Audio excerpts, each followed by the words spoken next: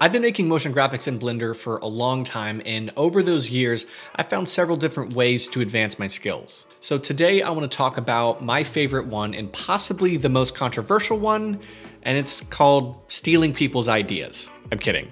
I'm mostly kidding. What I actually mean is studying people's work, remaking it with the goal of learning how they did what they did. So today I'm going to show you how I actually do that in my own work to hopefully give you a blueprint of how you can do this in your own work and really get better. I'm going to be remaking the Cubisms series from Raw and Rendered. He is an incredible artist. I encourage you to follow his Instagram, check out this Behance project. It's amazing. So let's jump into that. So when it comes to learning in this way of just looking at other people's work and trying to recreate what you like from it, it takes getting really good at observing. So in this case, three of the things that I'm typically observing is what's the content in it, like the modeling side of it, what are the shapes, structures, how would I pull that off?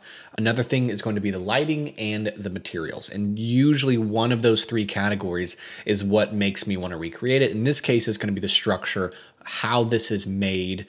And that's really what piqued my interest on this and what I want to figure out today. With that description, it sounds like geometry nodes. So I'm just going to name this Geo and go to the geometry nodes workspace. Let's get a new tree and let's get that main parent cube. So we're going to get that cube here, scale it to 5, convert it to a volume so that now Blender can recognize we can put stuff inside of it. So we're going to get a distribute points in that volume and switch this over to a grid that we can then go like, all right, this looks pretty decent. And then that's going to be fine because later we can actually scale it up and make more. But we don't really need to worry about that. Now we're going to do the instance on points node, and this is going to be our best friend here with our cube. So let's throw a cube right into the instance socket and then scale them down. And now what I want to do is I want to get a geometry to instance node, and this is going to kind of act like a join geometry. And this is what I think is going to be how I'm going to be able to actually create this almost recursive subdivision type thing that I'm seeing in that raw and rendered image. Now, those of you on Patreon, right now you have access to an almost 30-minute version of this entire process on geometry nodes, where I was able to actually slow down and look at how far you can actually take this concept in geometry nodes. You also get project files and some really cool stuff along with that. And if you haven't heard about the Patreon, I have an entirely motion graphics focused Patreon for Blender users. Lots of really cool projects there. I've been really having a lot of fun on Patreon a lot this year. So much content has already been posted. So if you want to check that out, that is going to be linked in the description. So what I want to do is get a brand new cube, plug it in. We're going to get a mesh to points, and then I want to turn on pick instance. And now what I can see is I can actually put more stuff within it now, which is really fun. Instance on points, a brand new cube, and we're going to plug that into the instance. And then now I just need to massage this into fitting. All right, so we have this so far. I'm going to go ahead and duplicate this set, plug it in the geometry to instance, and then subdivide the original cube that's creating them to 3. Just kind of bring them in. Just like something like that. So there we go. We now have a lot of stuff. I'm going to get a random value node. I'm going to set it to integer so I can have a little bit more control over the random selection of all of these. I want another cube so I have more frequency of main big cubes. I'm going to get a separate geometry node. I'm going to get a random value node set to Boolean and plug that into selection. That's going to create this deleting. Like I mentioned, it looks like some are deleted within the cube, and I needed to figure out how to do that, and that's going to be deleting points. I was like, all right, I know what needs to be removed is random points, and so I know that's going to be done in this way, deleting them like this. And so this is what is going to create a really cool structure, and then you can play with your seed value in order to actually get a structure that you think is cool. I'm going to get another one of these cubes and turn it into a sort of GeoNodes wireframe. So we'll mesh to curve, we will curve to mesh, bring these guys a little bit farther out, and we'll get a curved circle. This is something I've done on the channel quite a lot. It's one of my favorite things to do. And then 0.01, now we have these random cube wireframes, and then we can do the same exact thing on some of these guys that have the, the 12 cubes. So we can highlight these, duplicate it, plug it into our geometry to instance. Again, do another mesh to curve, and you can see it working. Curve to mesh, and then we're gonna we'll do a curved circle. We're gonna set the radius to 0.003, plug that into the radius, and now we have more of these guys having some fun. So now we have finished the structure of this scene. It looks really, really cool. So in terms of building out the structure that I wanted to do from the raw and rendered design, I did it. And that was through a pretty gnarly, but very, very fun node tree of all of this craziness. So I mentioned there are three things that I'm always looking at when trying to recreate work to learn from. One is the structure, the modeling, what's going on in it. We just did that. The next thing I'm looking at is material. So I'm seeing a lot of subsurface materials, some roughness on there, some bump on there, also mixing in some metallic material. So there's still lots of randomization to do. There's color randomization, randomizing on different things.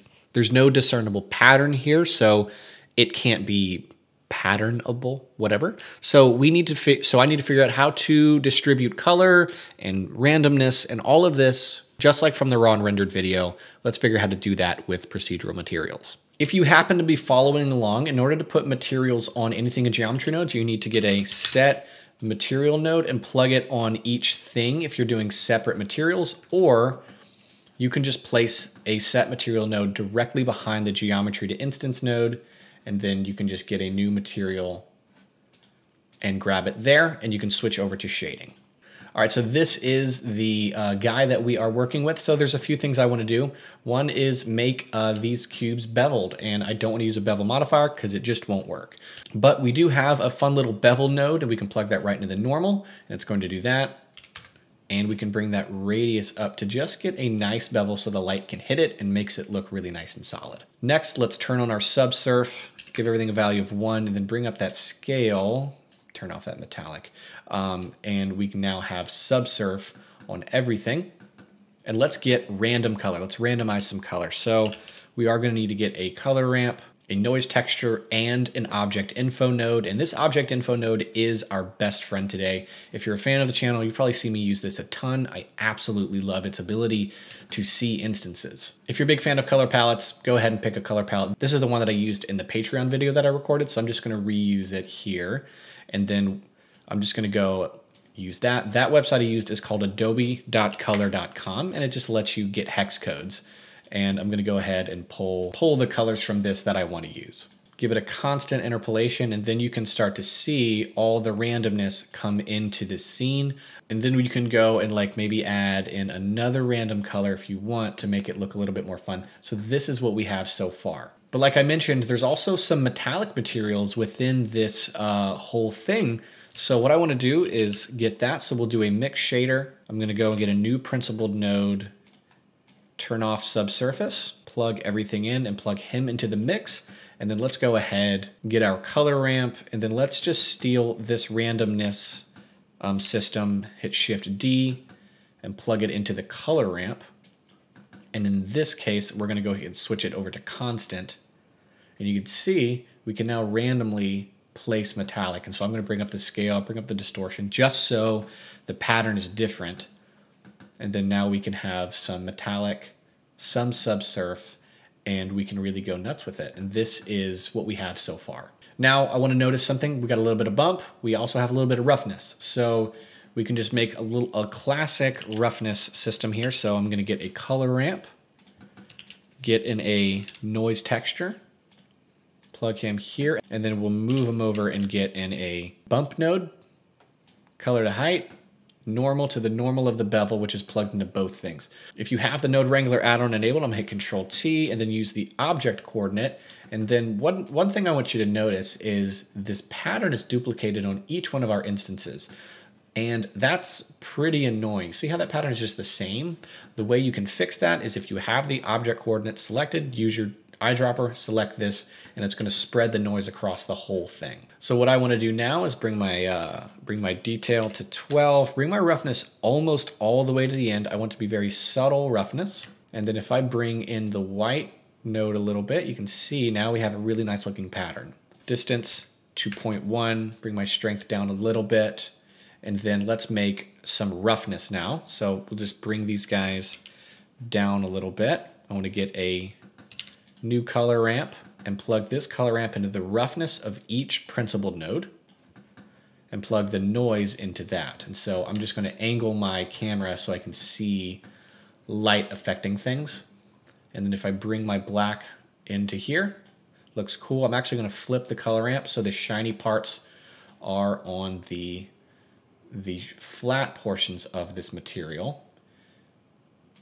Something like this, and then bring this color up a little bit so it's a little less glossy, and then maybe bring this guy down so he's a little less rough. All right, so we are now done with the shading portion of this scene.